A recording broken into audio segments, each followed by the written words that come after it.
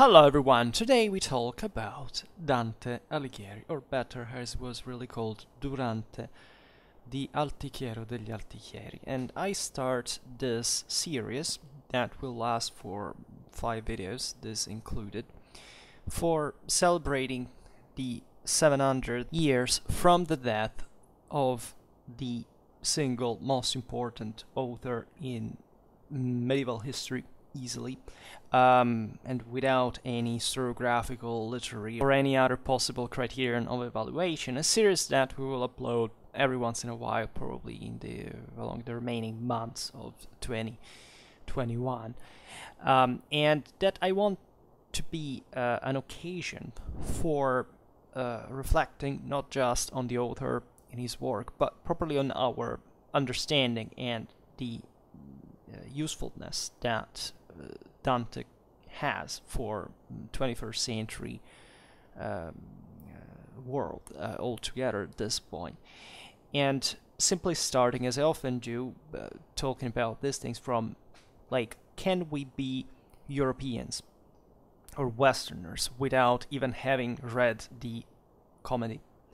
The title would be Commedia, in 14th century Florentine, even though with the Italianization, commedia and so on, but that would be the masterpiece, as you know, that would inform all Italian and eventually from there all European literature for the centuries to come, and that represents an unicum in world history, meaning that of course there are other important works, but here we are literally at the highest levels of any age for that matter. But this one, being a product properly of medieval civilization, stands out for lots of things that we address on Schwerpunkt that is mostly based on medieval history. As you know, I am a medievalist, and that however have a universal meaning, right? And it's sometimes difficult to approach the topic, or even sometimes making people realize why such parameters that we have sketched out here already are the case, right? There has been, I'm sorry to be polemical on a video like this, but I think that Dante would have understood, because as we all see, he lived in an age of bitter factionalism and war, and he also directly participating.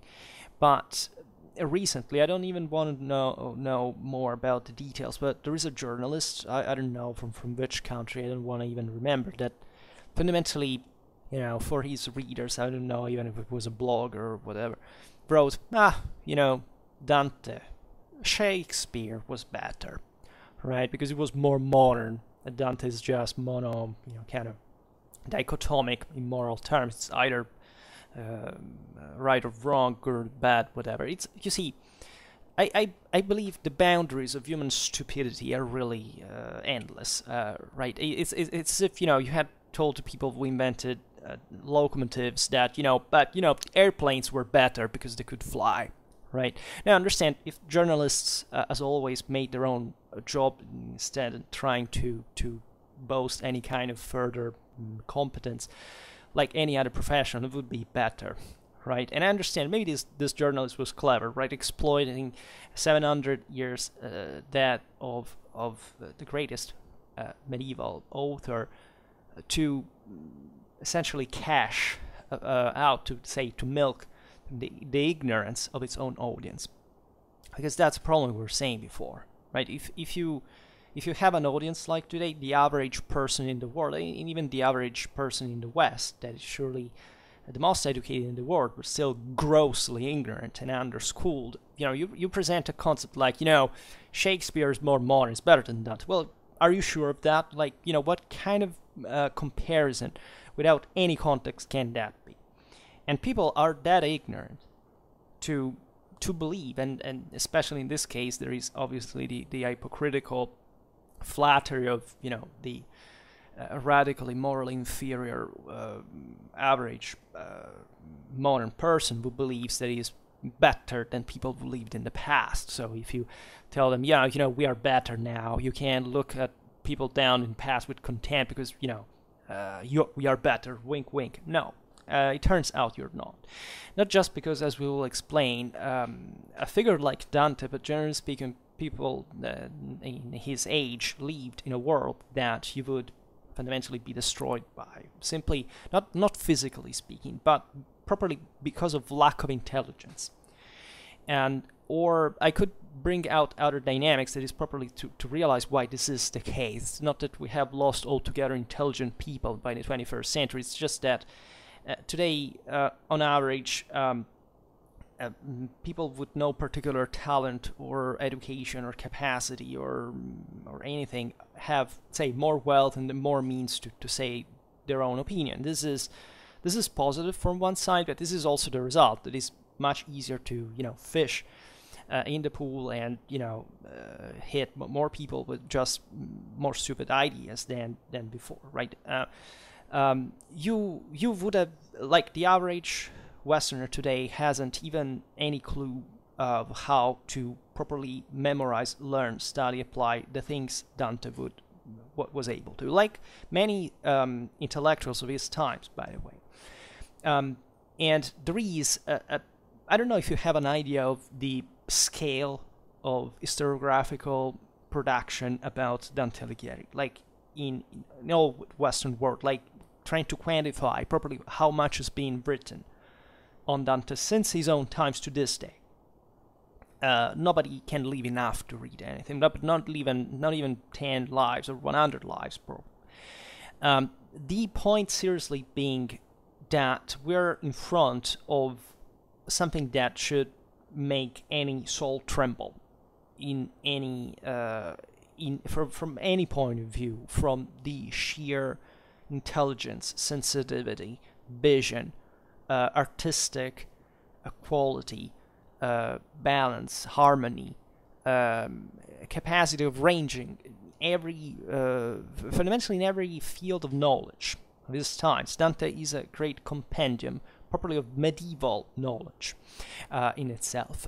Today, as we'll see, today I want to talk about his life mostly, because I also discovered, talking with people also, older than me, educated in the West and whatever, that people generally speaking think of Dante as, of course, historiography generally has made of him, like that he's a poet, right? Especially Italians and with their classicistic mindset, especially in literary matters, have legitimately crowned him for what he deserved to be, the greatest poet of his times. There is no doubt about this. But it's as if this had been received in a broader cultural dimension worldwide, as if Dante was just a poet, right? If I told you that this was an elite knight who charged in the first line of battle of Italian communal armies and almost got killed in the process, and or that he sentenced people to have their tongues cut off, or that he communicated with emperors, and or that he was actually a moneylender by family, that he was a diplomat, he was an ambassador, that he was part of his city-state government, that he had, of course, a family, but also many lovers, that he was a friend with some of the other great intellectuals of his times, that he toured the whole Italy in a situation of permanent war, and to which he also partook actively, as we were saying before, and lots of other things that I will try partly to explain in the context. Well, I think that the sympathy, even just instinctively, towards this figure would be much greater than just the monument, the eloquim that has been made about him, historiographically would give back. And I would say, if you buy any book on the author, there is enough historical background to explain certain aspects of his life that definitely made his own work, right? And I'm not an expert, a literature expert, right? I wish I could. If I wanted, actually, I could produce hundreds of videos to go in detail, like properly the hardcore one, and properly also the literary matters that are terribly fascinating. As you know, on Schwerpunkt, I don't make literature videos tout court, meaning that we can't talk about literature, of course, medieval literature, pleasantly so, but making a compendium, but never focused on a specific source, a specific author, etc. We could do that. I don't know how interested you are. I think, you know, I'm mostly a polemologist, so I don't deal with this stuff. But in fact, today I hope to present Dante's life in the light that I have seen properly even the historical era, because I had the opportunity to study also for years this specific phase in which Dante is living. I specialize exactly in this, the end of the 13th, the early, the first half of the 14th century. He lived between 1265 and 1321, in fact. And there is indeed so much to say just about this aspect. I could respond to that journalist, since, you know, we are making it a matter of also, you know, to banally, you know, minimize the gaffe of the individual, that in Sequestro a un uomo by Primo Levi, so if this is a man by this author that tells his tragic experience of Jew in the lager of Auschwitz. So in somewhere that would have gone pretty close in human history to Dante's Inferno, right?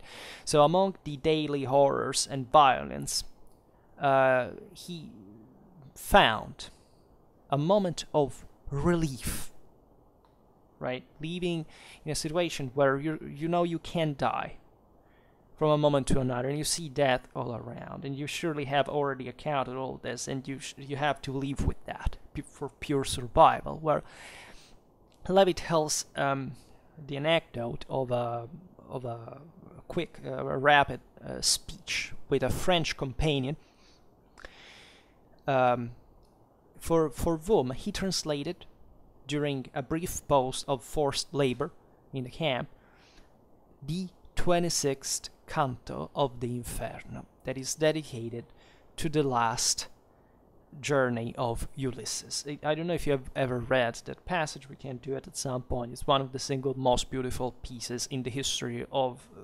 mankind. It's hard to tell. It's the story of Ulysses deciding essentially to cross Gibraltar Strait and to go towards the unknown, towards the forbidden of what the world had established as a boundary, right? And therefore going further for the pure will of intellect and thirst of knowledge. And just a medieval man could understand so much this push, this drive, right?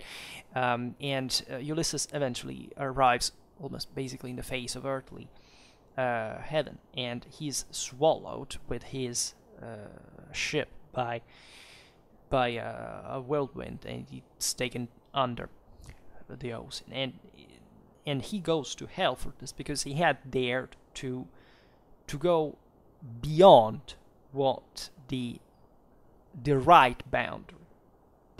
Here it's not a fixed arbitrary boundary. It's what fundamentally God established in a physics. It's a border between physics and metaphysics, right? So it is something that goes beyond any other properly physical norm. It's something that goes beyond what properly it goes to the root of what it means to accept the fact that humanity is limited in itself. It's a deeply scientific realization. It's the necessity for which we always have to tend towards the truth, but we cannot know the truth, and therefore, in order to understand the real world, we have to have faith, right? And this is it's actually, I can't say a banal concept, as you understand, but it's basically the easiest legitimization you can also give to religion, faith, and what properly it's meant for, and what our sciences are actually rediscovering, properly studying religion and matching clamorously with basically all what we know about nature and the world, etc. And that, of course, was limpidly clear to a 13th, 14th century author like Dante. And while Levi extracts with difficulty, you can imagine what your mind is blown by such an experience. where you of a persecuted, of a somebody that is brought under, dead under, pressured, vexed, tortured, and properly being pressured because you are discriminated there properly for the way you are, because you're denied the right of equality of life even at that point, so that you are brought to the limits of human understanding. Well, Dante, Levi says, for a while gave him this almost, he perceived this, quote, something enormous in those lines, perhaps because it was the reason of our destiny and of our being here today, right? So this dialogue between two men dealing with the most dramatic problems of survival can give an idea, render an idea of the extraordinary depth of cultural and human meanings acquired in the course of centuries by Dante's work. And this is fascinating because, as we were saying before, Dante has been portrayed, has been received, has been he's a mysterious figure, as we will see now, because we don't know too much about his life. Of course, we're lucky enough to have a concrete idea, of course, but nobody could interview. We don't have an autograph, for example. I know I have worked with some paleographers that have as their greatest dream to find Dante's handwriting, which is still possible to be found in a sense, and considering also the man participation, very important activities, let aside his properly literary activity. So we will make a synthesis of this, but it's important to stress in this regard how much Dante is fixed as a sort of myth in itself, right? This myth was born in the same moment when it was still alive, right? And where people understood, especially within the Florentine entourage and eventually expanding, but properly the magnitude of this mind that had produced, as we will see in the series, something clamorous in the history of mankind, that it is still a mystery in a sense, right, in its greatness and in its depth, and also for the effect that made on us. Because, you see, this is the point. Dante is a man completely, totally immersed within his ideas, values, prejudices that are typical of the Middle Ages, right? He, in the comedy, he depicts, for example, a picture of afterlife that today, concretely, nobody can believe in anymore, right? He propagates political ideas that already in his own times were surpassed. Dante was anachronistic in a sense for his own times, and it would surprise you how this was even in literature for his own time, and not just in international politics, etc. He had a vision of morals, of religion, of love that is surely very distant from ours, right? So reading his work means to explore a fascinating paradox that is typical of literary experience. That is, how is it possible that a man of the past, that imbued with a very different culture from our own, can tell us things that are still very actual, very alive, very concrete, and to become this way a contemporary and even our friend, in a sense. Reading Dante is, as I was saying before, I don't know how many of you have read him. I think that if you want to do yourself a favor in your life, you can read the comedy to at least even know what it's actually written in there, because we don't have just to tell, we get the condensated story often, but do you know what actually is written in there? Right, what are the single episodes, aside from the bigger scheme, etc., but what does it concretely refer to in the work? Because that's the work, right? In theory, Dante should be read in the original language, right? So that is 14th century Florentine, that is essentially what modern Italians stem from, right? Because he's exactly the one that created that, right? Dante created Italian in the sense that he completed the range of what the Italian vernacular could reach, from things such as the lowest topics, such as the ones to be found in the Inferno, as to theology and the highest level of medieval science in the Paradise, right? So he gave the language a spectrum that ever since was imitated in a way that became the standard. Dante is an incredibly prolific mindset. He properly emerged simply from nothing. There is a parallel here that is the same Florence, that is the same boom that that city had made in the last 50 years, and had brought it on the fore of international policy in a way that produced not just a great poetry, great works of science, etc. in the case of Dante, but also a great historiography. When you read his contemporaries, such as Villani or Compagni, those are stories that were basically the single most famous read work after the Bible at the time, and that informed, in fact, also all European literature. If you read, I don't know, these were all Florentines, by the way, and that's not a Florence was the richest city in the world, literally, at the time. Right, and this moment of booming of the great high medieval civilization that after the mid-14th century crisis, not even the Renaissance would have re-achieved, like the 15th century Florence of the Medici, for example, was a completely different thing, right? Those were the richest men in their own that had ever existed in relative terms, but the city in itself was not what had been before. And I don't know, if you read even in comparison, the single most advanced historiographies in Europe at the time, like if you read a Flemish chronicle, a chronicle of the 14th century, it seems like to be 100 years backwards compared to Florentine historiography. It's something mind-blowing, because it's as if these people, if you read the literature of their time, it's as if had began out of the blue completely, because there was nothing like this before, to write essentially the single most important sources in medieval history, by a rational approach, by criticism, by properly level of information, etc., that from a day to another, right? Literally from a generation to another. And these things are maybe not so palpable if you're not so much into medieval literature, or if you don't have a practice with these sources. But once you get there, you're literally mind blown by it, because you understand properly the boom there. And Dante is yet, however, as medieval author, to core unsurpassed. And unsurpassable, of course, I mean, there is no chance it can be equivocated in this regard.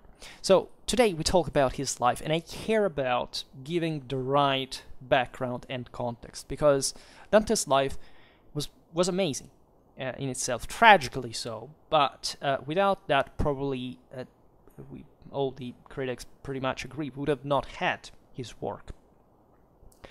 So about his life, we have also very few safe news. That is, he was born in Florence in between May and June 1265.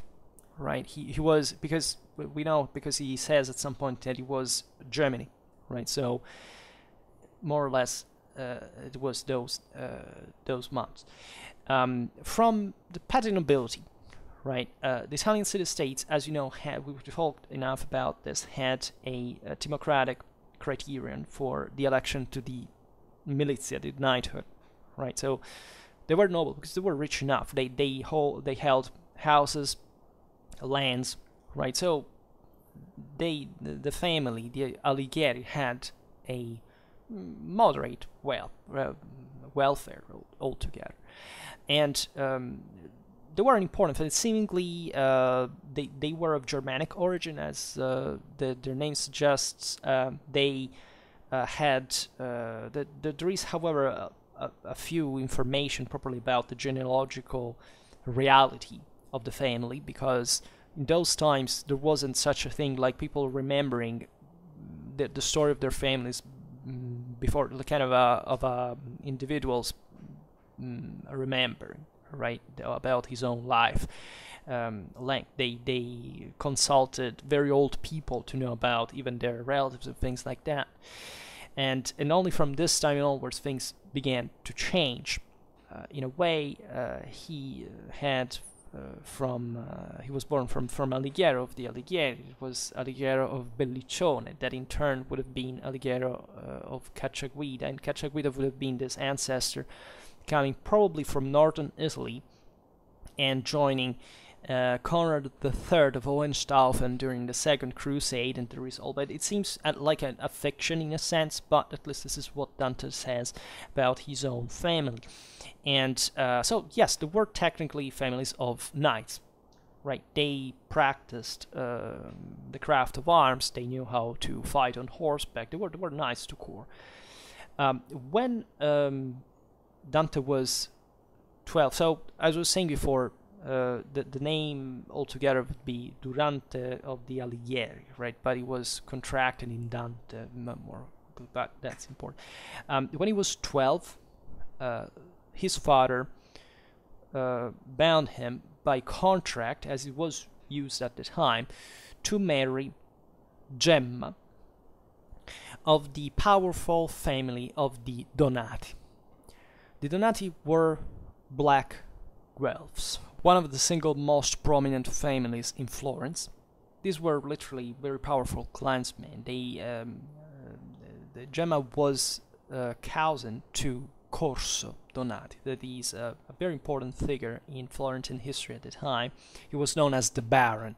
Right, these figures were still loaded with kind of that medieval nobiliar ethos, even properly the appearance, the hair color, the eyes was meant to symbolize force, prowess, the spirit, that knighthood, properly, that nobility, that elevation above the others. Right, it was still very strong, even a kind of allegedly more democratic reality like Italian communes, but they were fundamentally feudal lords and seen like that and appreciated like that because of ethos, right? Because of this kind of still barbarian background, this ideal of chieftains, of leaders of war, etc.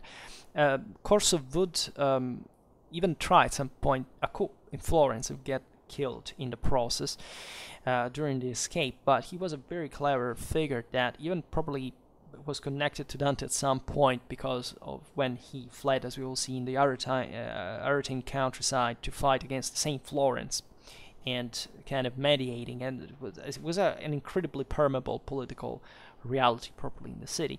And a marriage with Corso's cousin was, a very good mark also of the Alighieri status, that albeit not overwhelmingly rich or powerful, but were still capable of having such a tie. So eventually Dante would get married with Gemma Donati, and from the marriage will be born 3 or 4 children.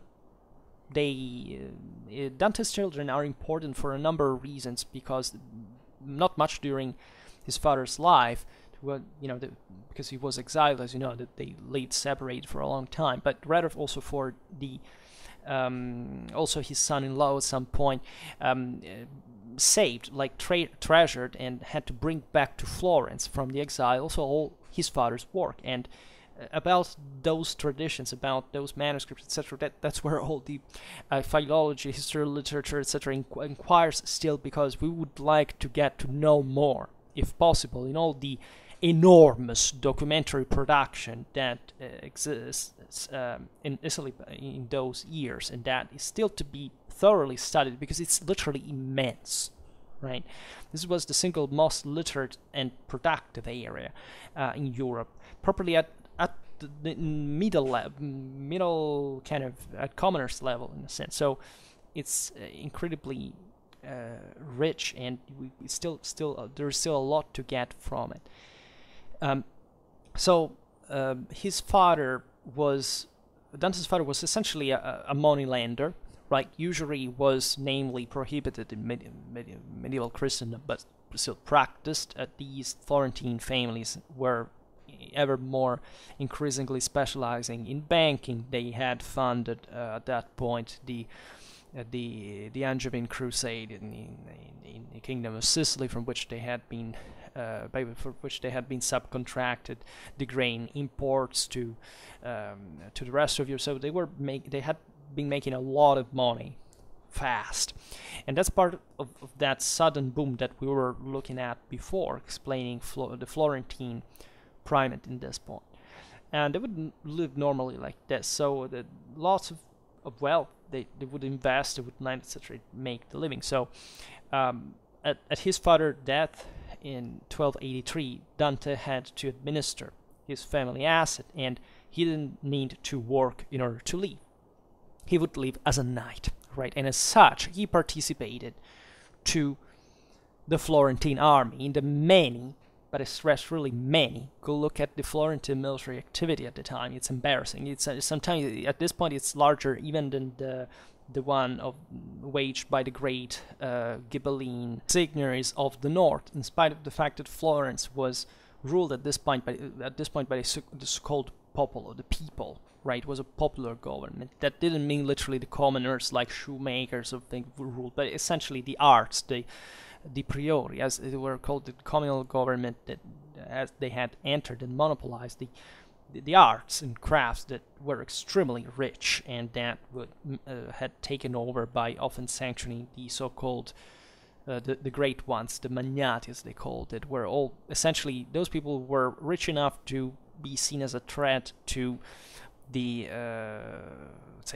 republican status, and therefore watched out and often also exiled, their goods confiscated and so on. It was a very factional reality, but Florence also waged war against the surrounding Tuscan cities. At this point there was no hegemonic status. Florence would rise at that level at some point, but gradually Florence would often get defeated in some of the major battles at the time, but gradually had so many demographic and economic resources that would always revive and take over the enemy city-states. But at this point the situation is still very fluid. There are many other cities, Arezzo, Siena, Pisa, Lucca, all these, Pistoia, all these centers that all were interfering with each other. Dante fought at one of the most important European battles of that era that has been a bit rendered famous because of his own participation, but is objectively important for many reasons, mostly political, but were also tens of thousands of fires on the field. That is Campaldino, right? Comparatively, other Italian battles of the time were sometimes even larger and more important and been obscured because, Italian historiography didn't study them much. As a consequence, also foreign authors didn't properly understood their importance, but there are literally the largest battles fought in Europe at this time. Most of literally are Italian. There is no doubt about this. Just check the data. So I make a video at some point about this. And they had, by the way, a very advanced. I made a video about this, I think, already, but probably have to say more. It wasn't specifically about tactics, but if you look at the organization, these armies normally, a city like Florence, which means a city alone could move tens of thousands of men, right? This is normally what a kingdom would do in that size. And literally, yes, after the Kingdom of France, the single largest powers in Europe at this time were Italian ones. Look at the La Scala dynasty that also Dante took refuge there. That were singly, yes, the second largest military in Europe. Have you ever heard about that? Probably not, because nobody cares about history, and the real one, not the TV series or other bullshit. But unfortunately, that's why studying Dante is also important. In Campaldino is a very beautiful battle. Also, tactically speaking, there's a lot there going on, and Dante was actually participating to the most prestigious, the place of honor, the so-called feditori, which in Italian stands like those that fundamentally have to break through. This was elite cavalry, appointed, the sources say, especially in that sense, and it was typical of these times, like they would join freely as volunteers. Dante went, right? Their role was to deploy in this thin line in the front of the larger battle line and to try to break through with a single charge through the corresponding enemy's the line, and that was also Feditore. The battle was fought against Arezzo, right? And that was a bitter enemy of Florence. Florence was wealth. Arezzo Ghibelline, more of that difference later. And the Florentines would win the battle. Also big thanks to the intervention of their reserve, led by Corso Donato himself. So you see the names that recur also in here.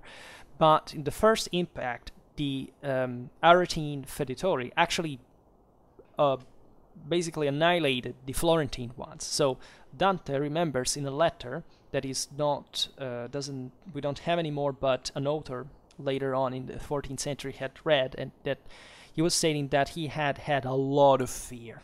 And in fact, if you study the battle, you know that the Florentine Feditori had been annihilated by the enemy. So Dante was probably run over, like, either he was, thrown off horseback. We don't know these details, but surely he had risked his life quite directly, and that was his business, his living. And even this voluntary role is remarkable, right? And worth consideration. Think about the ideals that moved this person. As a knight, how many people did ever know Dante was a knight? In the figure of the poet and all that thing. This was reality, right? And who knows how many other Dante were killed in the Italian wars of those years, and how much we may have missed. And surely we went very close to that too at Campaldino in 1289. The Florentines actually knocked out Arezzo with that battle. They had the Aretines in that battle were put up probably the single bitterest resistance in the Italian wars in an arc of 60 years at least, right? The single sheer push in the charge, the attack was something so devastating that's never been seen, and even they fought to the death. It was an extremely bloody battle that in fact is remembered by Dante in the comedy. There is also the episode of the Montefeltro that had been killed, the episode of the angel, very touching moments actually.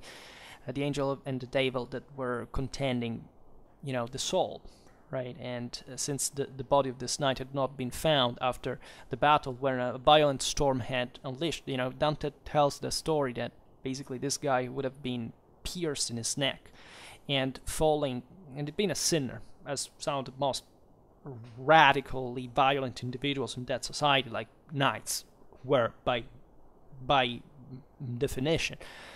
He would bleed out. While bleeding out, he fell by a stream next to the battlefield, and he repented for his sins, and he called the name of the Virgin. So according to the story in the comedy, the devil arrives and he wants to take his own soul, because says this is a sinner, right? And the angel says no, because he has repented and he will go to heaven. And the devil says something like, but just for a little tear to save this sinner's life. And the devil can't do anything against redemption. And the angel took away the soul, but the devil says, okay, but then I will take away the body. And he says, that in the storm, all this, the water that had swollen the stream brought away the corpse of this knight that was very famous, was son of one of the greatest commanders in Italy at the time, that had also fought with there are important stories about this, and was never found. The corpse was never found again. So that gives you the sense of bitterness, but also of moral elevation and sensitivity, and it's one of the single most moving passages if you read it from the work.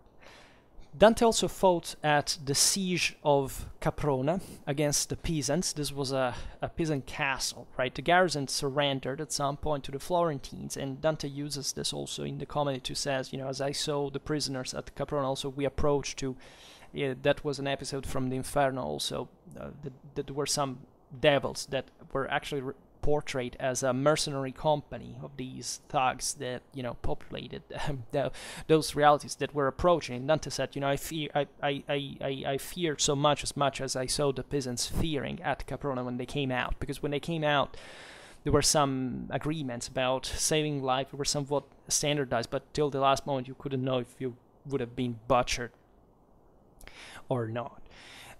So Dante would go on fighting at in many of the other wars that will start, especially after the exile, that we just don't know as much. But we know he probably was at some point somewhere and it fought, and it was hosted also by the single most powerful and military active signories in central northern Italy. But at this time, when this is typical, you find it also in other countries. Think about the Minnesenga, right? There are lots also of Germans that are coming to fight in Italy at this point. Some of the most violent people that you can ever imagine, but that would have one of the greatest poetic sensitivities ever to write, courtly poetry, etc. Well, this is exactly what Dante did at the same time. He was a knight, but he also composed. He wrote poetry mostly, and he becomes close with other men of letters and poets. And his principal points of reference are, from one side, the probably most famous figure of communal intellectual that is represented by Brunetto Latini. Now, Brunetto Latini is a beautiful figure. He recurs in the comedy as well. He goes to hell as well, not because of any Dante's, bad opinion on him, but to show that even great figures for certain specific scenes, that is also very allegorical in a sense, or metaphorical, because for some we don't even know factually whether it's the historical reality, but in the poem, it fits like that. Brunetto had a similar life to Dante, because he was exiled from Florence after the Guelph defeat at Montaperto in 1260. He had fled to France while Florence was taken over by the Ghibellines, right at the time allied with Manfred of Sicily. The same ones against eventually the Angevins would come back, etc. And he lived as an exile, composing in French, because it was Italy and France were dramatically close, right? A great part of what Dante's literary background fell was the Sicilian mediated Provençal, but also northern French literature, and many Italians at this point wrote their work in French, actually. And Dante was about to write the comedy in French, and thank God he didn't, because of the sheer magnitude and impact it would have had properly on humanism, on the Renaissance, on the longer run. But that tells you how deep the connection with that literature really was, and it's all about courtly and ideal. The Italians went beyond, as we will see with certain particular authors. Brunetto was more of a treatise worker, an encyclopedist even. He had gone to Spain in a diplomatic... eventually he came back to Florence when the Guelphs came back in, and he was part of the government. He was sent as an ambassador in Spain to ask for help to some, to Castile. Florence here, I want to stress it, is at the center of European policy, because it passes was the single most important city in central northern Italy relatively to the papal Angevin axis that was established after 1266-68, when the Angevins had secured the control of Naples, right? So the Guelphs in Italy were fundamentally this papal Angevin side. The Ghibellines were theoretically pro-imperial, but still there was, and theoretically also the Guelphs were pro-papal. In different, as we will explain now, naturally the local matters also took over by a certain dimension, but still there was this greater scheme, let's say, in universal terms, that is also at the root of Dante's political vision, and so on. And so Brunetto was an exile that also wrote some. The Trésor is in Langue d'Oil is specifically the most important work, but he also wrote a Tesoretto in Florentine, in Italian, and that is similar to the comedy because essentially he talks about this condition of his condition of exile and all the moral promise deriving from it, and meeting with allegorical figures, all references to the past. It's somewhat similar to the comedy. So Dante was surely influenced by this great intellectual, great politician, and so on. Then a closer friend would have been Guido Cavalcanti, that was also another knight like him. Also here it is similar in origin, nobility. The Cavalcanti were probably French or German, also in ancestry. These poets belonged to what the same Dante would define in the comedy as dolce stil novo, which in Italian means sweet new style. It was essentially a sublimation of what had been courtly poetry and love. Right, especially the love was central in all this. It was about the moral and physical strains brought by love and by these angelic women that would appear, such as Beatrice in the same Dante experience, fundamentally a supernatural figure that would inspire divine perfection and love, right, embodying them at the same time. This is also a theme that goes on. Think about Petrarch and Laura and all these things, and it's always lots of things recur. Right, the French Connection, the Tuscans, all these things, and the Tuscany was the most fervent area. The Stil Novo had been born in Bologna. Actually, there is northern Italy, but just next side of the other side of the Apennine is Florence, right, immediately in northeastern Tuscany, and Guininzelli was one of the most famous. But Cavalcanti becomes the greatest exponent of that literary current. And he was a very great figure. He was not just a poet but a philosopher. Boccaccio says that he was the greatest logician of his own time.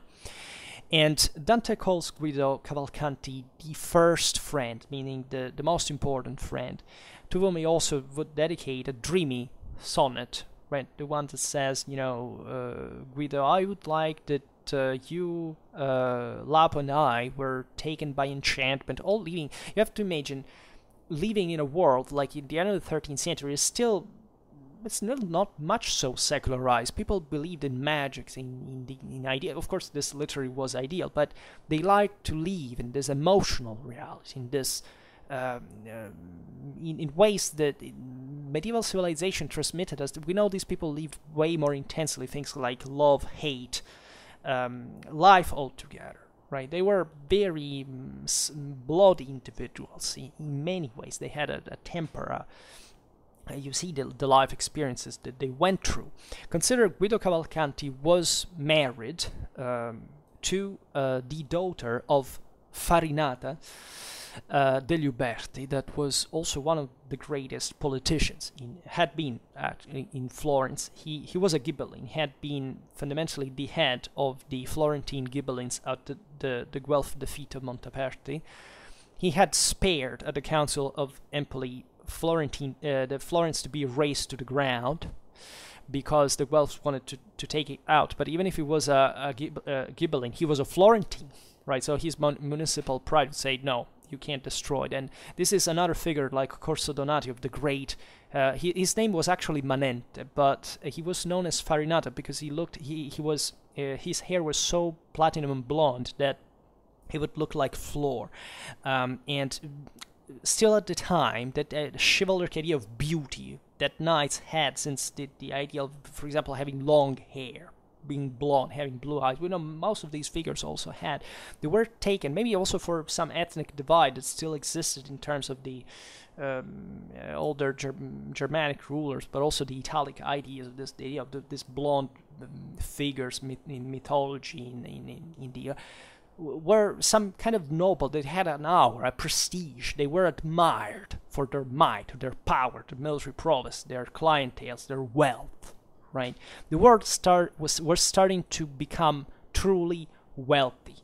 Right, the 13th century, probably from Florence, the world started to be wealthy. So they were living certain exaltations, certain ideas that never been seen, and that's why such literature booms, and that's why these are the most advanced eras in the world, because properly it's that sap of civilization that produces such ideas, such refinement, such intelligence, such knowledge, properly finding the time, the resources just to study, right? These people, these friends hang around, they fought, they loved, they studied as well. So a full life in many ways. So the woman sung by Dante in the majority of his love poems is famously, we said before, Beatrice. Probably she was Bice Portinari, that was married to Simone de Bardi. It was the Bardi were it's a name that recurs in Florence because they were some of the wealthiest bankers, the ones that also would have branches in Naples, the ones that would collapse because of all, the crisis of the 14th century would bring down lots of problems in England and France, to which these families were all connected by international ties. This basically all the wars fought in Europe at the time had something to do with Italian moneylenders, right? They were financed, but and that's why you wonder why this city was the center of this all. Well, exactly for this reason. They were the ones who had the money, right? And Beatrice, sadly enough, passed away prematurely in 1290. So this is one of the first, sparks that triggered Dante's commitment, desperation. Let's say that, as we were saying before, this love was quite ideal. We know that Dante loved many women in his life, also not very, pure ones, seemingly. Even when he was married, everywhere he went, we know he met some, a peasant girl in, I don't know where, in Tuscany, that he went with others. You can't imagine, this was normal at the time. Actually, marriage was arranged and all these things. But Beatrice, especially, even though they lived in Florence, they saw each other, at least at a distance, etc., and she was married to this other powerful man, like they couldn't interfere in the process. But their contacts were probably rare and occasional, right? There was probably really nothing, even specifically physical about that. But this is exactly the point, because the still novist love is fed of distance and of impossibility, right? So by taking on the radical elan and devotion in Guinizelli's literary conception, Dante sees in Beatrice the supreme ideal. So the synthesis of spiritual values that give sense to life, which is a very beautiful idea if you think about it. Medieval civilization had revived the centrality of the Virgin, of this womanly figure that dominated here the inspiration, and then love here is sublimated in a spiritual sense. Even though, as we've seen, life customs were much more, material in a sense. But it's still very important. We don't have to think that it was just anecdotal. And the story of this inner love is sung in the Vita Nuova, the New Life, composed between 1292 and 1295 by Dante, in which work he makes an evaluation, let's say, of the affective and intellectual experience of the author after the deep crisis caused by Beatrice's death. Right, as we were saying before, think to live in a world where death is so easier, and taking away also so many. We don't know, but it's likely that Beatrice, as many women of the time, actually died of childbirth. So these are the things, like women in the bloom of youth, taken away by, I don't know, sepsis or anything, dying miserably in this. And you can find they had a lot of children.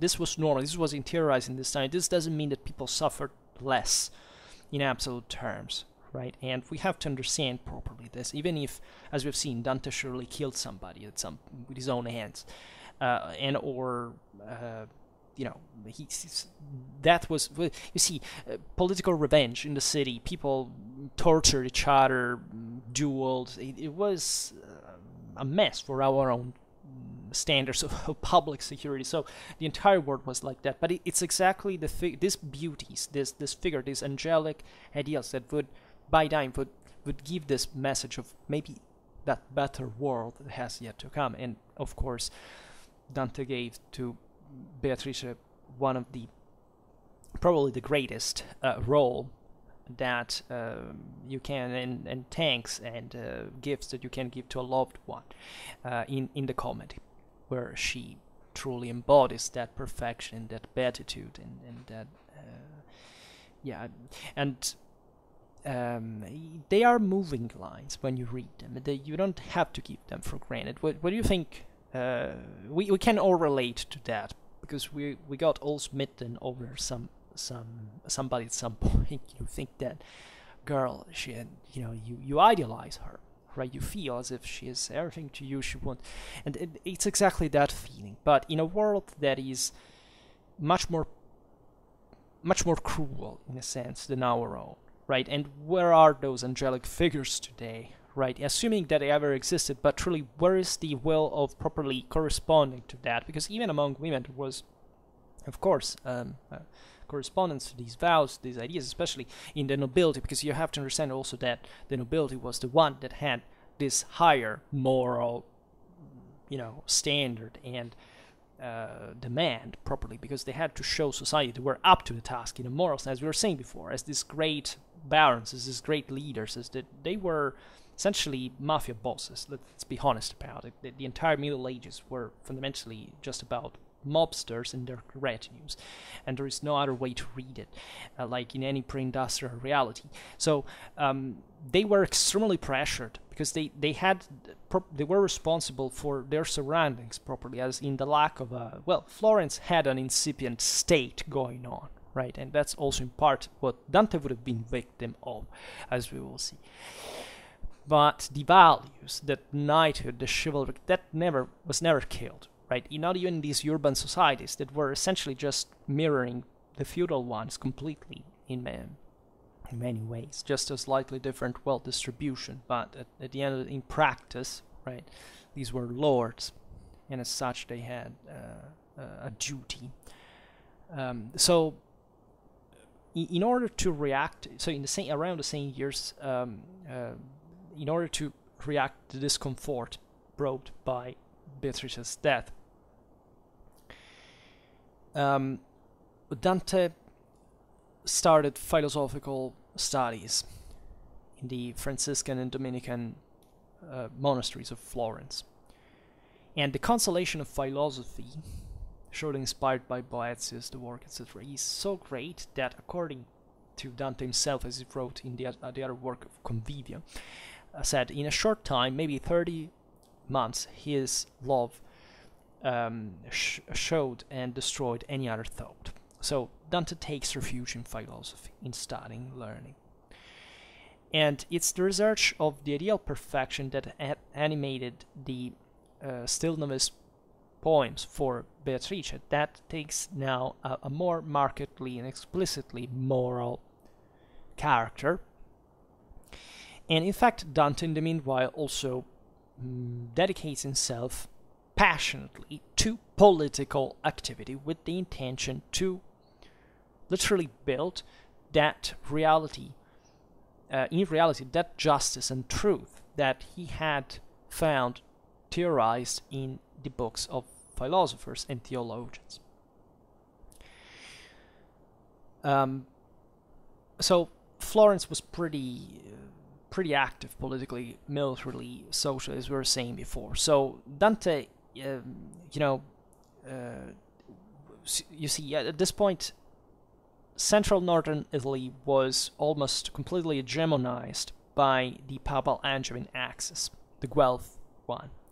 Florence, as we've seen, was the most important center of this axis, and yet it was such a based area with such diversified interests, so many cities, so many figures, powers, wealth, etc., that it was difficult for this axis to be a truly compact reality, right? And at the end of the day, the papacy and the Angevins were trying to control more directly certain centers of powers, including Florence, right? Pope Boniface VIII, we talked about him, it's one of the most famous and capable popes in history, and everybody thinks that he was a monster, whatever, and Dante surely contributed to the thing that, of course, predicts the fact he would have gone to hell and all these things. But actually, if you study the real history from real history books, you understand that this guy was actually a freaking, was one of the greatest popes ever. He was an incredibly capable, shrewd, and surely, merciless, but intelligent person. He worked for his own interest, as everybody did at the time.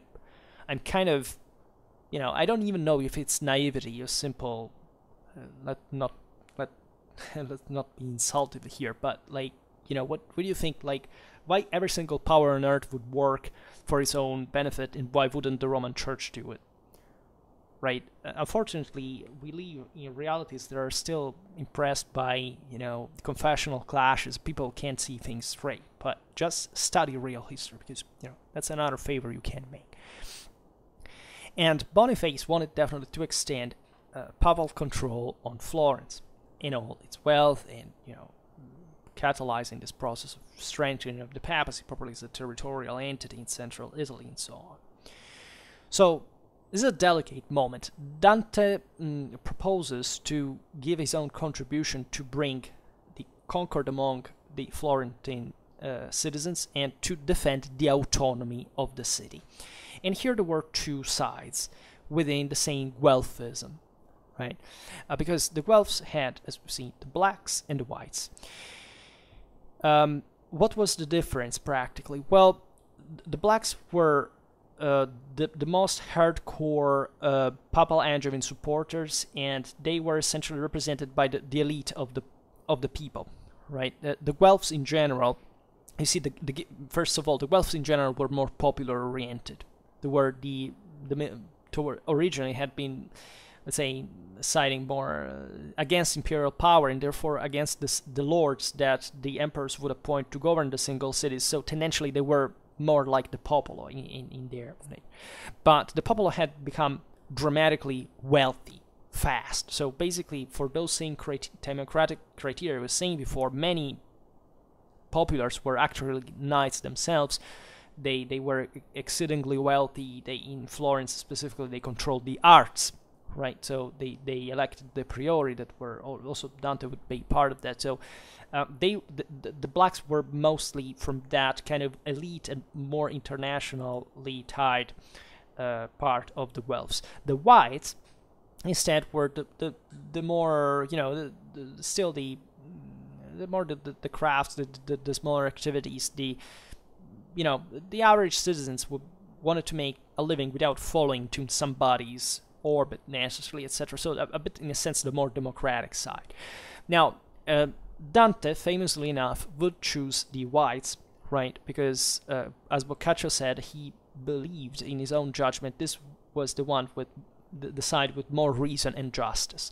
Now, this is important to stress because for a while, you see, blacks and whites among the Guelphs were a relatively recent thing.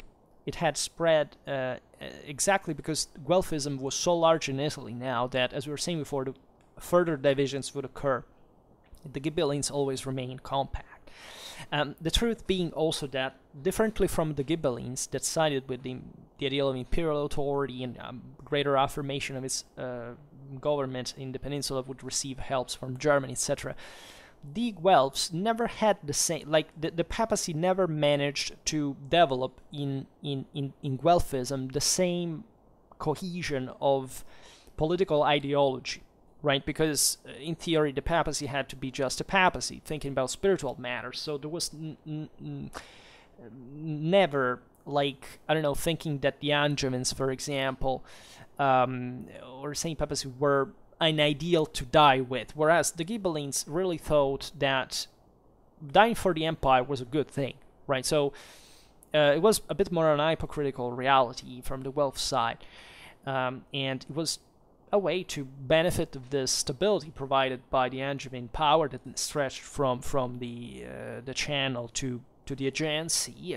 It had provided stability, spread advancement. It's a certain degree of pacification, but still, the city-states all thought kind of their own way, and it's important to stress this difference because literary texts stress the fact that Dante, as we understand here, he would be exiled as a white from Florence, and in fact Florence would remain a black Guelph power. The whites were definitely at that point seeking refuge among the Ghibellines, and fundamentally the two sides overlap.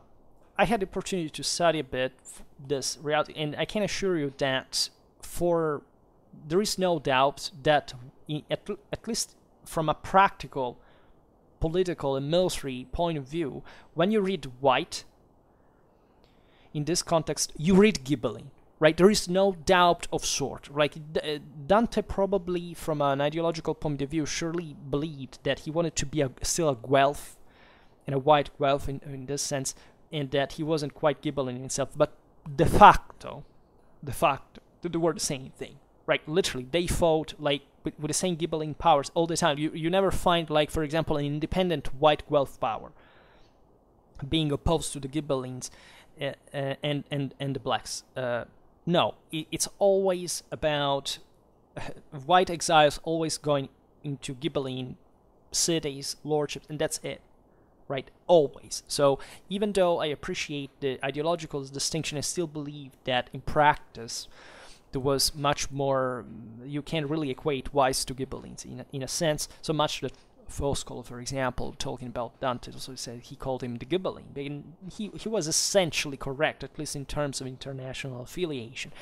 One problem is that, albeit we know where Dante roamed around Italy and mostly Ghibelline powers, indeed, we don't know how much he actually, for example, participated to military operations, whatever. We know he counseled, he advised these Ghibelline lords, he did also the emperor, etc. So he was practically a Ghibelline, too.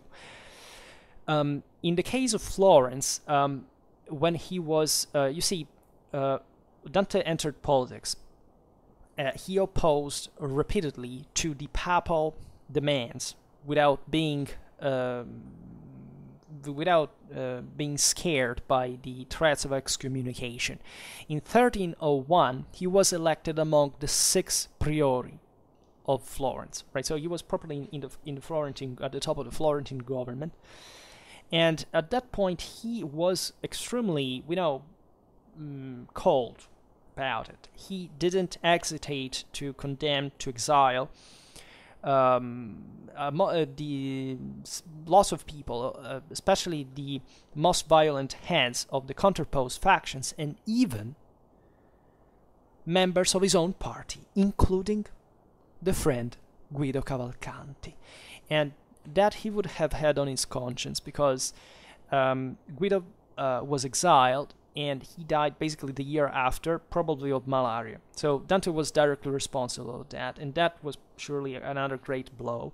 But that's how highly he thought of his political role, and that ideal of justice he had matured. Dante is sentenced to, refunding or cutting somebody's tongue, right? That was the law. Right, as we will see, he was also condemned to be burned at the stake. So, and he escaped, almost practically by chance. Right, so that's yet another circumstance for which we might have lacked, in fact, the single greatest author in medieval civilization. But without that context, we would have not had him, because all his reflections of politics, on life, on the universal power, the world, afterlife, etc., would have not occurred if he had not lived in this specific civilization. And 1301 is the same year in which the situation degenerates, because exactly while Dante is in Rome, as member of a diplomatic mission to Boniface VIII. Some contest the fact that he actually ever got to Rome, but let's say he was out of Florence, where a coup, properly backed by the papacy, brought the blacks to power. Right. Essentially, what happened is that the army of Charles of Valois, that was the son of the French king, marched on behalf of the Pope on the city. The truth there is kind of darker, meaning that surely there was a lot of mess in the city going on. There were perturbations, and part of the same Dante's government had brought, in a sense, to this, and in that sense, the papal French Angevin axis enters the city. Dante would call this guy the fake pacifier. Let's say the one who would arrive to make peace. Actually, he started the repression that he was victim of. In fact, what actually occurred was sacks, persecutions, summary trials, and having been accused of having opposed to the Pope and to have actually stolen public money, the name of the accused was Bartry. Right, so it was a kind of corruption fundamentally. It was a very common accusation if you wanted to knock out a politician at the time. Dante was condemned initially to a fine and 2 years of exile. But such accusation was false and infamous. So Dante refuses to present himself in Florence, this circumstance, and in 1302 he is condemned in absentia to be burned alive. That's where he actually made it, to escape in a situation that might have gone differently, but this is just to say how much he lived by. At that point, of course, the situation in Florence wasn't very inviting to him. As we've seen, he had basically already been exiled on paper, but the question being that he would have he probably didn't accept the accusation. He thought there was nothing there to come back for, and he would have been humiliated, but he wouldn't accept that, right? And so this is the crucial moment. This is the moment from which Dante is cut off from his city, that many years after, close to his death, he will remember still as the beautiful ship pen where I slept as a lamb, enemy of the wolf that gave him war. This is Paradise 25, by the way. And so exile is arguably the single most important event in Dante's life. It's literally a trauma. Think properly even about the municipal pride, like contrarily what was commonly said, there was an idea of Italianness at the time. Dante himself is the proof of that. He wrote extensively about it, but still it was very different from what we think in modern terms, meaning that basically every city-state mostly reasoned with its own mind. Like Italians were Italians when they were abroad, but when they were in Italy, they were the Florentines, the Milanese, the Bolognese, etc. So, as you understand, the city, also by those medieval standards, it's so much as Italian cities had grown. These were the largest cities in the world, where something new. It's as if they had been a universe on their own. In the previous centuries, literally what is within the city gates is something, right? What is outside is the unknown, right? It's literally a universe on its own. It's how medievals saw the world, university. Right, that's a term that we discussed also recently properly, is the idea of being turned all towards a common purpose, and Dante's purpose was definitely the welfare of Florence in itself, from his point of view as a Florentine. So this is to be understood deeply, right? The municipal pride and identity and this constant bitter feeling, humiliation, desperation of being taken away from your home, not being able to come back, and worse, that for a political reason. That is, your opponents are there and they're enjoying your absence and exploiting, benefiting from that. Persecutions were extremely cruel. Like, houses were destroyed, towers taken down, lands, goods confiscated. Right. So we're talking about a disaster. Literally, it is really a trauma.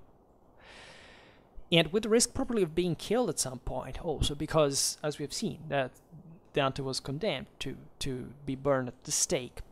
Now, as he would say in the same Convivio, he thought of himself like a ship without sail and without helmsman, brought to different ports and harbors and coasts by the dry wind that the painful poverty emanates, right? And in fact, imagine that you have literally lost all your properties. That these people were always, as noblemen, always with some retinue, with some possession. Of course, he wasn't a beggar, but he writes, I was a peregrine, almost mendicating. Yes, but still at a nobiliar level among the seigneurial courts of central and northern Italy, as a political refugee. That was a bit the very characteristic of this reality, because Florence wasn't definitely the only city that had exiles. Every once in a while there was somebody making a coup in the city-state.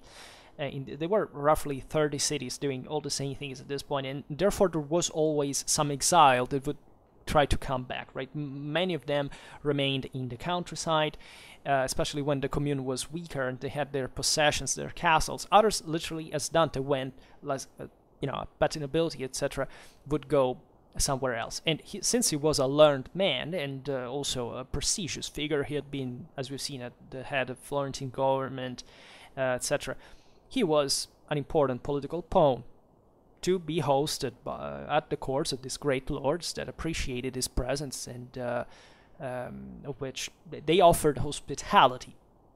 That was humiliating for Dante. That is another recurring theme in his work. But you can imagine, they were very proud people. As we were saying, these were knights, aristocrats. They felt properly deprived of their own honor by being thrown out. So it was a painful experience. And there is also another beautiful phrase that refers to the fact that he would serve essentially as other lords.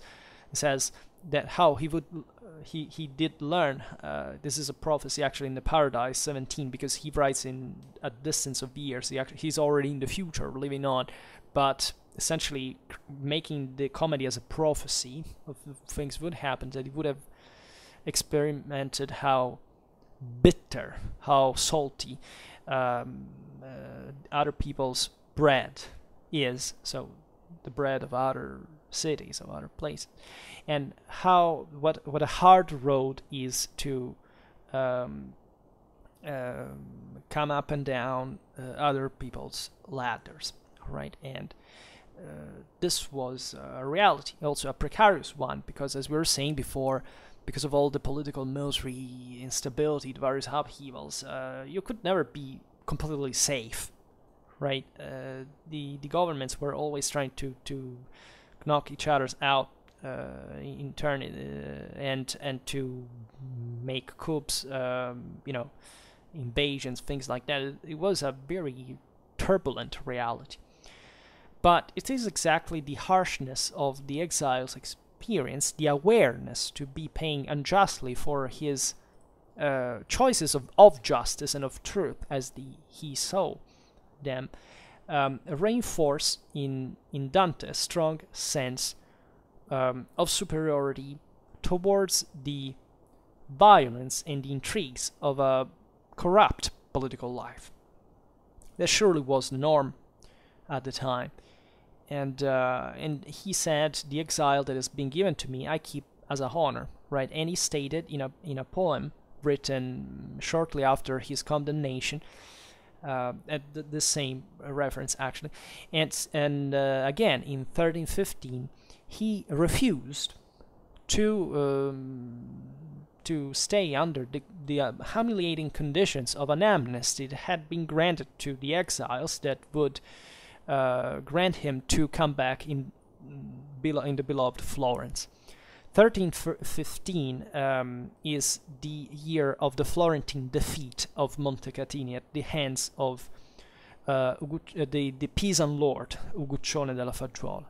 That was one of these military dynasties living in the Apennines. Some rough men like the Montefeltro, etc., that sold their services as podestas, political leaders and military leaders. Montecatini is one of the single most important battles in the European Middle Ages. We're talking about 30,000 men per side, literally, and it's one of the most complete tactical realizations in medieval history. There is everything. There is use of wings, of hidden parties of the three lines, of cooperation between cavalry and crossbows, pikemen. There is everything, literally everything. We will make a video about that. So the Florentines and the Angevins, because the commander-in-chief of the Guelph army was nonetheless the Prince Philip of Taranto, so literally they were the Angevin dynasty themselves, and even a nephew of the King of Naples would be killed there. Those were French blood, they were Capetians, right? They were royalty, and the peasants defeated them.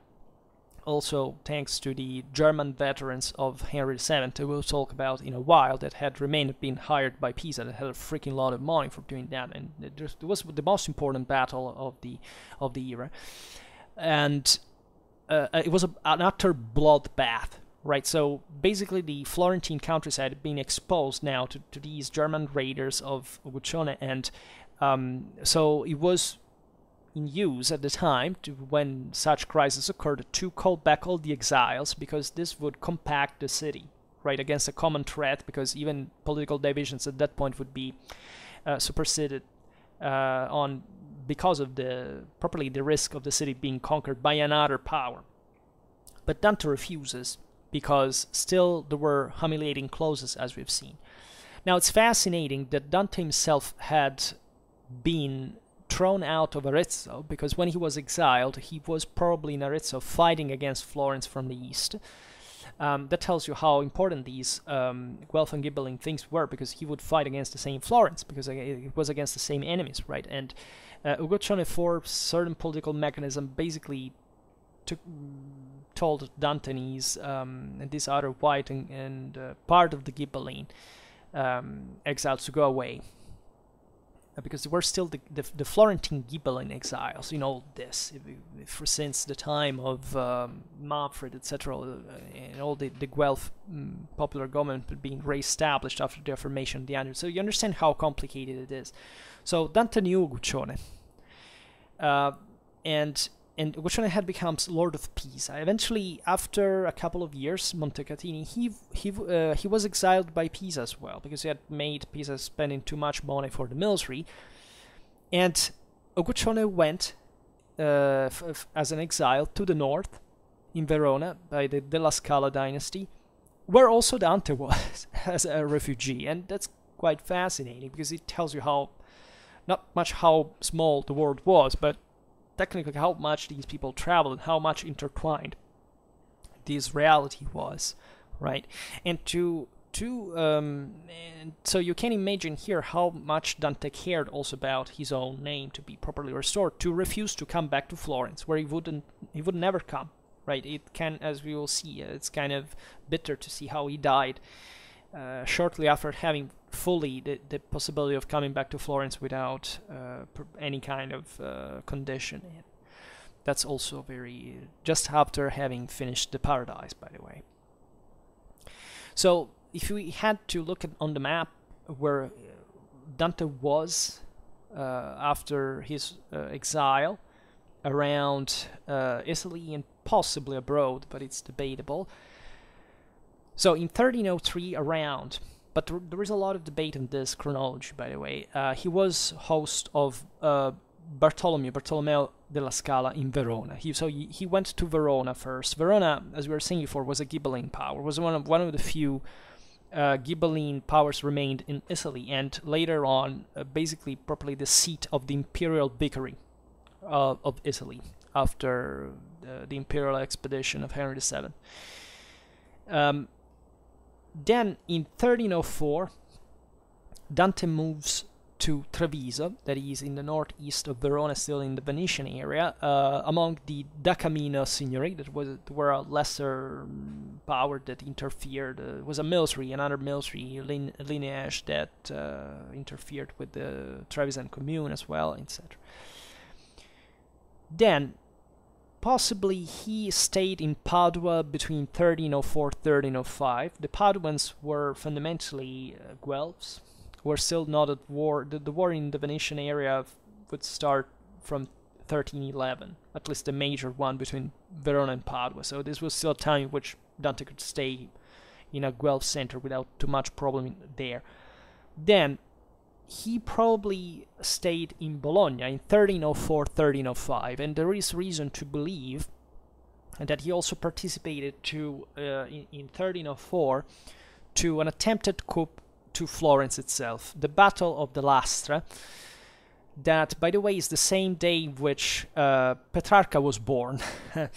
And part of the Aretinians, in fact, where he was born in Arezzo, because his father was another Florentine exile, by the way, that had stayed in Arezzo. And basically, Bologna at this time was a white Guelph power, which means that it was virtually Ghibelline. And he had given shelter to these white and Ghibelline exiles of Tuscany, and launching up this expedition together with other Ghibelline powers, the Guidi counts, all these lords of the Apennine, etc., and Arezzo against Florence. Possibly Dante was there, participating to the battle. That the Florence was almost without garrison, but they managed to resist and actually pushing out the invaders, taking catapults in the city streets, by the way. So these are the kind of atmospheres you have to imagine. Bologna eventually would revert to Black Guelphism, actually, and go on like that as a major Guelph power, strong ally of Florence, by the way. In 1306, Dante was in host of the Malaspina, that were power in the northwestern Apennines. These were also a very important military lineage that had a crucial strategic role in the crossings between Tuscany and Lombardy. And they were revered all over Ghibelline Italy because they had a tremendous skill. They were present in every war, in every situation, and he stayed there for a while. Then he came back to Verona for a longer stay at the time of the famous Can Grande. Can Grande was one of the greatest commanders in late communal Italy, Ghibelline, as we've seen, and he was appointed by Henry VII of Luxembourg as imperial vicar of Italy. He basically controlled the Venetian area, and he got, together with Verona, also Vicenza, from which he started the war against Padua. It was one of the bloodiest conflicts at the time. And it's a very interesting. He spent his life on horseback, and he was, however, also a magnate. It was very interesting letters, etc. So he's very famous. Dante would dedicate the paradise of his comedy to Can Grande himself, and also flattering him, and as there is some hint in some metaphors, and maybe thinking that Can Grande was seen as the man would make the difference in Italy at that time. And definitely the La Scala were very powerful. Together with the Visconti in Lombardy, they were essentially the strongest powers we were seeing before in the area. It would expand later on. Then he was in Ravenna in 1319 at the service of Guido Novello da Polenta, that was the lord of the city, and he would die, as we will see now, in Venice in along the way in 1321 he went to Venice for a diplomatic mission on behalf of the Da Polenta, and while he was coming back to Ravenna in these Venetian swamps, etc., he fell sick, probably malaria, and he died. Some say that he was maybe in Paris in 1310. This is not clear at all, but let's say that given he knew French, etc., he was a pretty international intellectual, very similar to Brunetto Latini. He would have there would have been not it would have been so strange after all. Now, such situation of literally of extraction, of exile, of whatever you want to call it, of properly being cut off from his fatherland, brought very important consequences on the cultural and ideological level for Dante, because for him, as he said in the De Vulgari Eloquentia, which is another, these are all works that we're going to see in the next videos, right?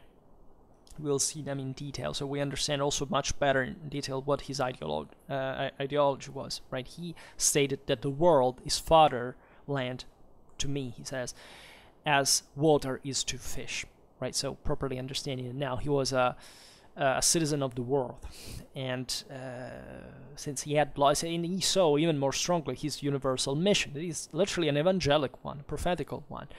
The commedia was the commedia, as we were saying before, was literally meant to have the same 4 levels of biblical symbology.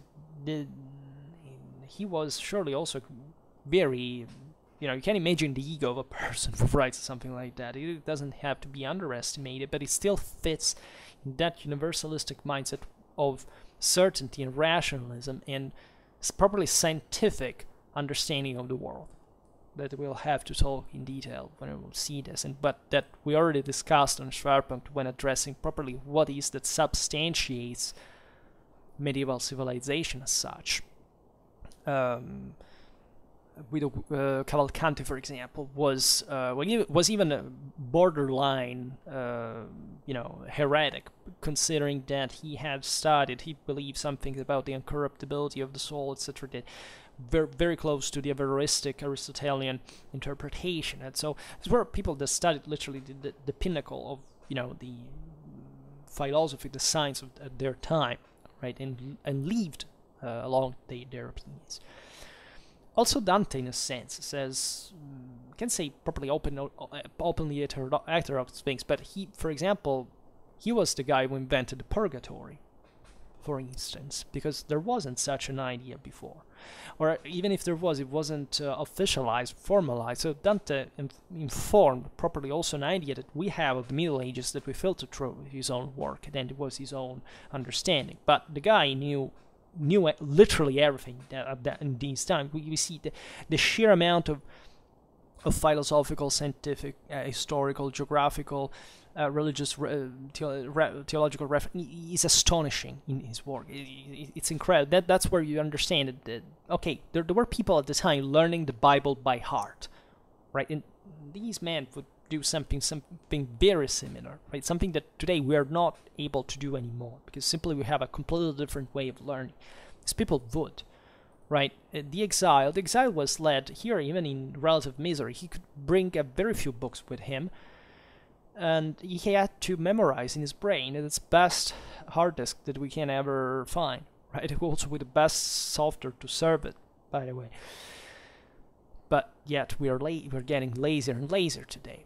So, as a consequence of the exile, Dante's horizon is not restricted to Florentine society only. There are lots of references to Florence in his work and in the comedy. It's obviously a Florentine work in a sense. But it's opened on Italy and on the entire Christendom. And Dante's life in this sense seems to assume a sort of exemplar value, as if it was a sign, a proof, a witness of the disorder and injustice that dominate the world. These were hard times, right? Here we are at the end of the 13th, the beginning of the 14th centuries. These are the moments of crisis, of recession that in the West start here, by the way, it's the early 14th century in Italy is a continuous war. From Henry VII campaign for 20 years onward, it's entirely about war and nothing else. That's literally how also the rise of Italian signories, the creation of regional states basically happened. Before, it was still the 30 city-states all on their own. Here, there was a dramatic process of political and social recompacting that had never been seen before, and that's where also humanism was born, as Petrarch is the first exponent of it, was soaked into Dante's work, and still there is much of humanism in Dante in itself already, for the interest towards the classics, etc. But yet in a more properly medieval sense, in a universalistic sense, and that's why also Dante is somewhat anachronistic, because the world was opening to a different idea. We'll see it better later on. And Dante, this is crucial, he felt to be invested of a prophetic mission, right? Bringer of a message that had to bring the entire humanity back to order and peace. Thus, he decides to be part for himself by,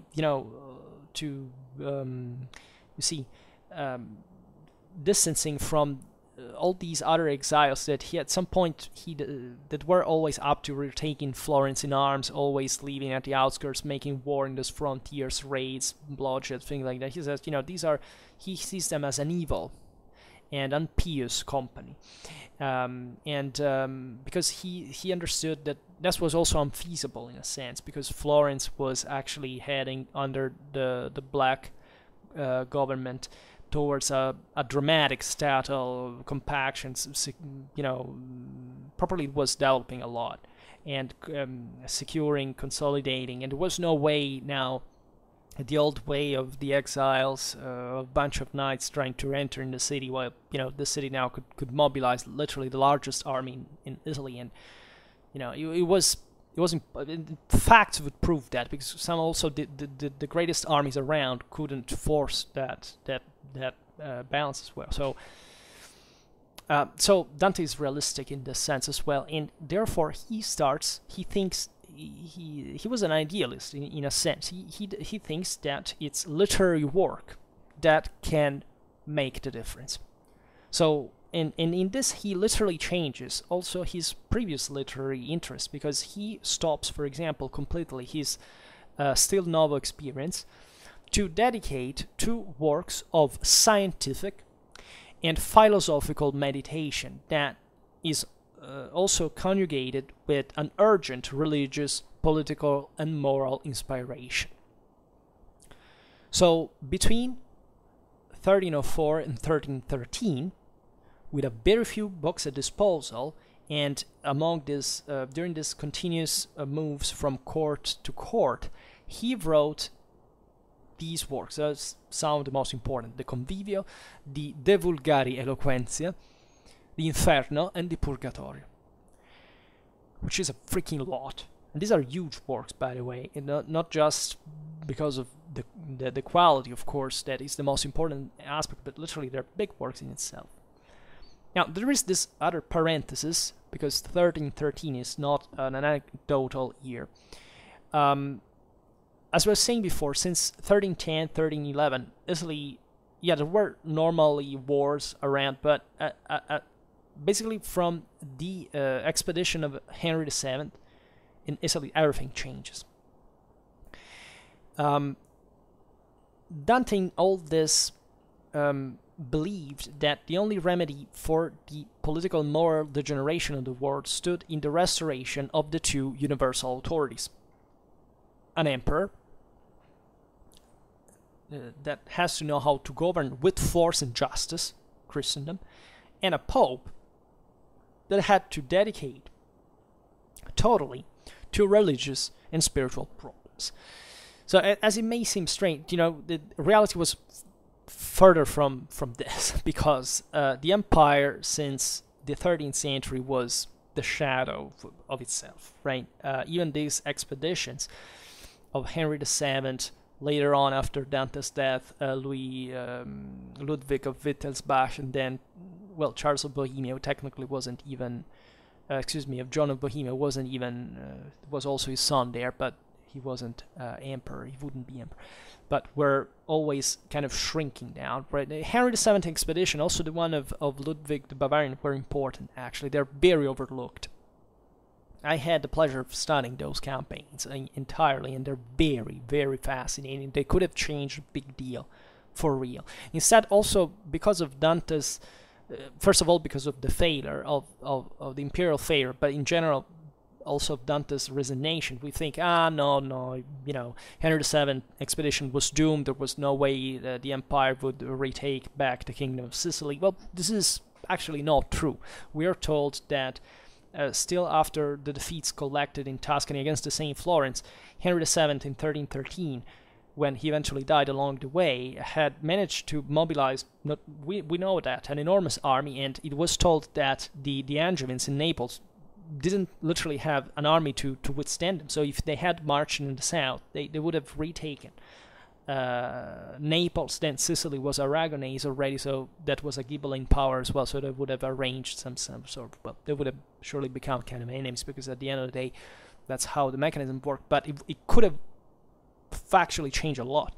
And Henry VII expedition did change a lot, because he actually recompacted northern Italy under Ghibelline rule, and given terrific power to these Ghibelline signories that rose ever stronger, the Visconti and della Scala especially, but also in Tuscany reactivated a very important war with lots, especially Pisa, and look at it, you know, launched dramatic offensives that would culminate, as we've seen with Montecatini in 1315 and with Altopascio in 1325 against Florence. That was, you know, that suffered these important pitched battles, defeats that were quite meaningful, also for the result achieved from the other side. The papacy was further what it could be from being totally concerned only with religious and spiritual problems. The papacy was a state within states now, and it was also, frankly, one of the single most advanced. Bureaucracy is born exactly in these years in Europe, in the West, with the papal angel in one, in Naples, in Rome, in Avignon, in Paris. They couldn't be that, right? And the main problem was the evident contrast existing between the papacy and the empire. You know, during the Henry VII expedition, there was almost an agreement actually with the papacy at the beginning, but factually it was the Neapolitans and the Guelphs fighting against the Ghibellines and the Germans. So that was concretely the reality, and the papacy had its own armies that fought, some of the largest armies of the time. Look at the one they employed in the 20s of the 14th century against the Visconti, for example. They were about to take Milan, and or the later the ones of Bologna, but also in Tuscany, some papal legates, some cardinals had levied impressive forces, including from Arezzo, partly, you know, at the times we're talking about here. So there is really a lot. What happened with Henry VII of Luxembourg, you know, he was fundamentally the emperor that put resumed the Romfahrt, the Italian the Roman expedition, right? The Habsburgs with Rodolph in 1278 had put an end to the Great Interregnum, but he had remained just king of the Romans. Henry VII, he was essentially a French-speaking. He was a Luxembourger. He got eventually the heirs that had the kingdom of Bohemia. That would have that story also with John of Bohemia, Charles of Bohemia, that went in Italy for the same, more or less for the same reasons, but in a completely different situation in terms, especially of factual power that they could have in there, mostly paid by the same Italian powers for that matter. We made a video about that is foreign intervention in Italy during the 14th century. You can help maybe give it a background. Henry VII expedition, is said, was a big thing. It was a very large army of 6,000 knights and who knows how many infantry that achieved a lot of interesting things. He had arrived in Piedmont in 1310, and in 1311 he besieged Brescia, and there was this first blow. The city surrender was basically the most atrocious siege ever there, and however there was an epidemic that decimated the imperial army. Henry VII's brother died because he was hit by a quarrel in the neck. Then the emperor moved to central Italy. He passed from Genoa to Pisa, then there from Rome to Rome, where he was crowned. in 1312, and then from Rome he moved to Florence. He put Florence under siege, but he couldn't make an headway because the Florentines had gathered perhaps what is the largest army of the era there, 60,000 men, with all the allies coming from literally half of Italy that was partaking for the Guelphs, the others for the Ghibellines, and the emperor was fundamentally the imperial army dissolved in the Tuscan hills, harassed by guerrilla fighters, by the Catalans of the Angevin Maniscalco that was in Florence, the Florentine Cavallate, that were these Florentine knights that were chosen as sort of elite group to harass the imperial.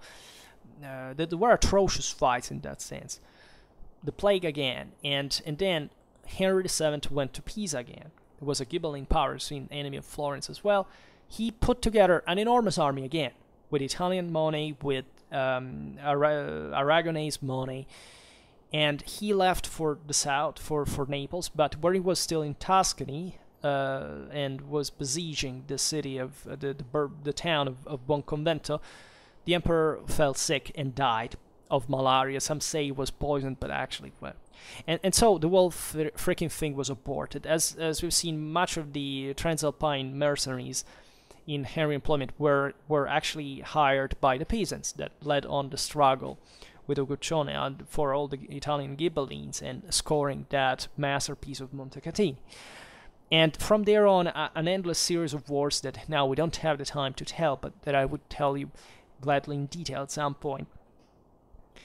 And Dante saw in Henry, of which he probably met, he counseled, etc., a new Caesar, right? So after a long time, after the times of literally of Conradin, basically, this was the first Germanic, let's say better, because most of his armies were like Burgundians more than Germans, but still, in Italy.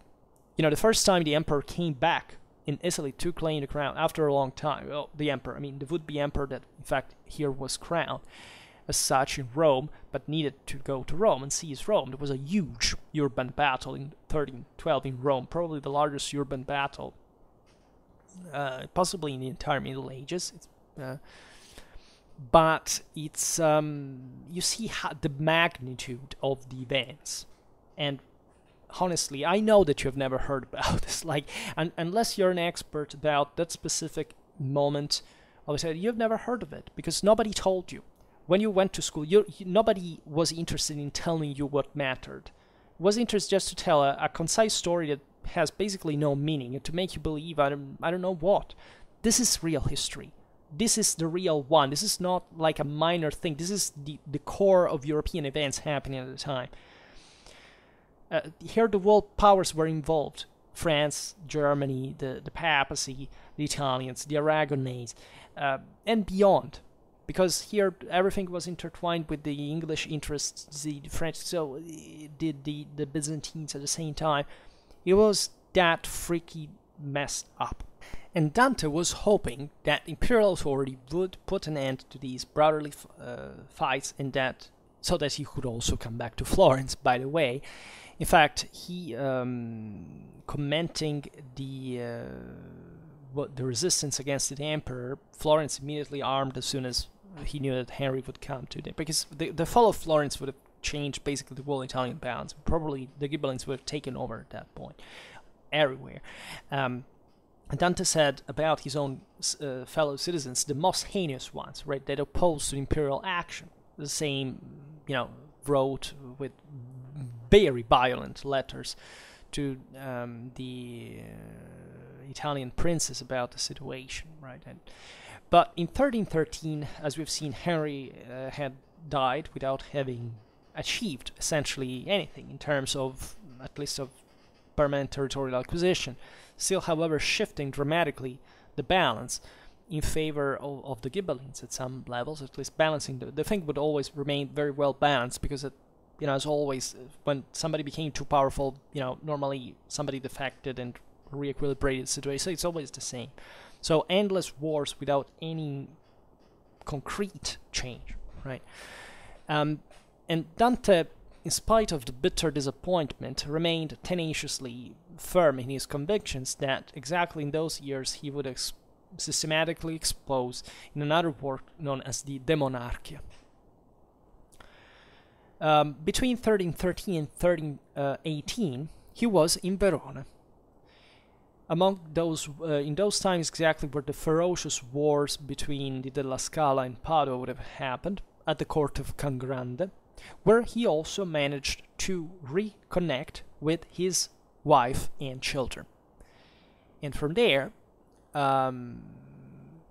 eventually the wars would end, and so he would pass to Ravenna, actually under the protection, as we've seen, of Guido Novello da Polenta. And there, surrounded by a solid fame, because he was already understood to be this, this genius. He could work in a serene environment to the last part of his poem. In fact, he has just terminated the Paradise, and he hopes at this point to be able to come back to Florence with that honor, to Florence, thanks to that recognition of his valor of poet, when Guido Novello sends him as ambassador to Venice, but getting sick on the way back to Ravenna, he died there in 1321, when he was buried with great funeral honors. As his fellow citizen chronicler Villani says, it, quote, in invest of poet and of great philosopher. And that's already, Villani is the first author to provide a biography of Dante, and to create, if you want, part of this myth, because of the greatness of this individual. There was the pride of Florence, etc. Dante would be eventually popularized all over Italy in the way we know historically, just by Boccaccio later on, that had public readings of the comedy, commented that.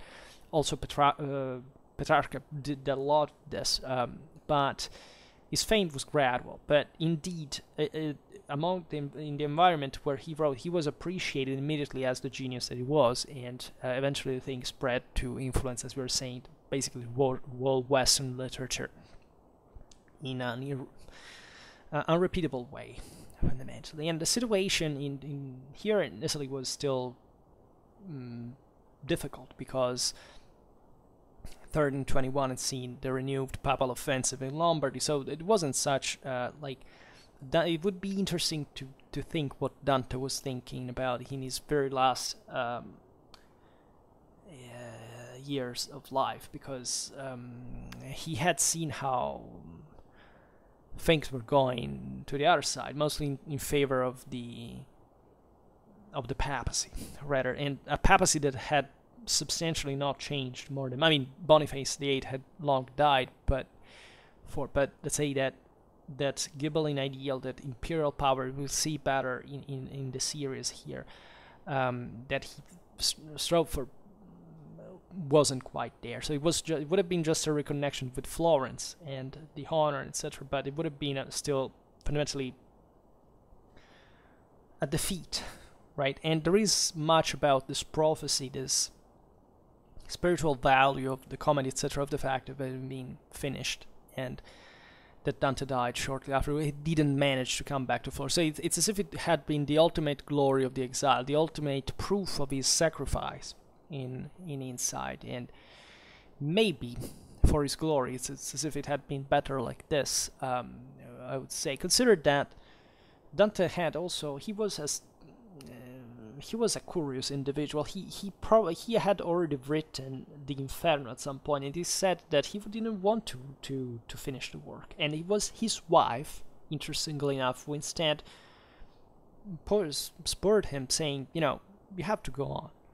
And that's why we have, so also thanks to Dante's wife for having had the single most important work in medieval civilization to have been, and this makes you understand how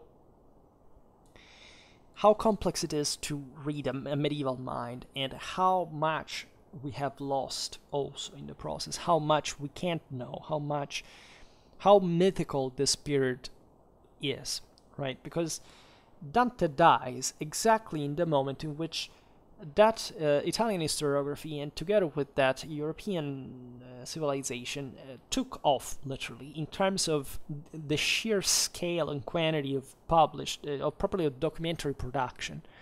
Dante died in this mind, died in as the great medieval civilization died. In the moment in which the contraction was arriving, like the mid-14th century was closed, then humanism began. It was a completely different mindset. It was a traumatic, critical moment in which Dante was the same living proof in his existence of complete transformation and catalysis of medieval civilization in a way that we lost.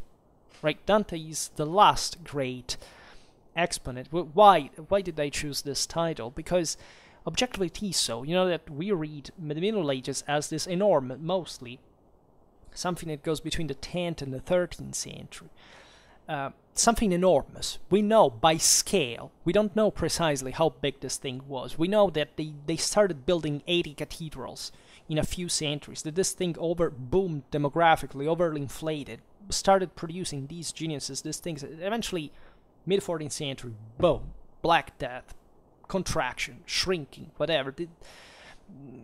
The world wouldn't recover, but in the modern age from that. So the last centuries of the Middle Ages, so what we see as humanism of Renaissance, surely not accomplishment of modernity, but properly of the same medieval civilization that didn't die out like late antiquity after the crisis, but managed to adapt and to produce this thing. But it was elitistic. It was courtly. Dante is already the proof of this. The fact that he had to leave as a humanist, that he's paid as a courtier, as you understand, as for working at this, because of the beneficence, the munificence of these powerful lords that were rising, like popping up like mushrooms all over Italy, eventually taking over the whole system largely, and so Dante is a hybrid in a sense. Maybe it's not good to define, because Dante would fit perfectly, mostly in the in the universalism of the previous century.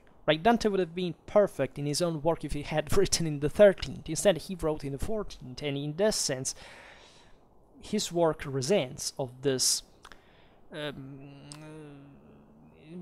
artificial, in the neutral sense of the term, idea of what the world should be. Exactly in the moment in which the universal powers were collapsing. Right, in the 20s and 30s and the 40s, the empire shrinks, the papacy shrinks, there is a dramatic decline of universal powers. Dante, by just claiming that the church would have had to be purely religious and spiritual, was basically saying something that, he didn't bring to the extreme. Marsilio of Padua, counselor of Ludwig of Bavaria, not surprisingly, that, declared that basically the papacy was a complete impostor in as long as it owned anything material, right? And that was like nobody basically followed him, but the same fact that the Middle Ages produced that idea, it was basically proving the complete detachment, and also the events of John the 22nd and Louis of Bavaria prove that is, for example, the unhinging of Germany from the Italic crown for the sake of crowning. Lots of things that for Dante were inconceivable, because he still lived, and he died just a couple of decades before, but he still believed of the complete unity of the system of Christendom, like it was normal in the previous century. So it's difficult for us to understand how even the generational process of this, as we were saying before, also the memory of the past, how much did these people understand about the past, or about the change that occurred in this time. And it's meaningful that some of the greatest geniuses and talents in the history of mankind have been produced by crisis, not by stasis, by florid moments. So that's quite important to remember, to understand this work and to understand this author, that I hoped to at least to have outlined a little bit better for those that have own kind of a general an average idea of what was Dante, what did he do, what was this whole thing about, right? There is a lot to know, there is that much to know, and this is just a very concise story, like that we can't properly even get. This would Cavalcanti would be a guy that would try to throw a crossbow bolt against Corso Donatico just because he met him among the streets, right? People who thought this and thought about philosophy and thought about art and literature and universal powers would know monarchs and powerful rulers and whatever, and wrote about the church and theology and the afterlife and leave this continuous struggle. Do you understand how much they can say and tell us of meaningful to this day, right? I don't even need to explain this, and we'll see it better in the next videos when we will properly look at what Dante's work was about and how much it can tell properly to us in a way that hardly any author was able to do regarding to these specific topics, right? And this is the moment in which we can understand how, in reality, how truly connected we are still with the Middle Ages, and in many more ways than we usually think, right? But for today, we stop it here. I just hope that you enjoyed this video. If you did, please share it. Otherwise, leave a like or subscribe to my channel if you're interested in my upcoming content. And for now, I thank you heartily for listening to me. I wish you a nice time and see you next time. Bye.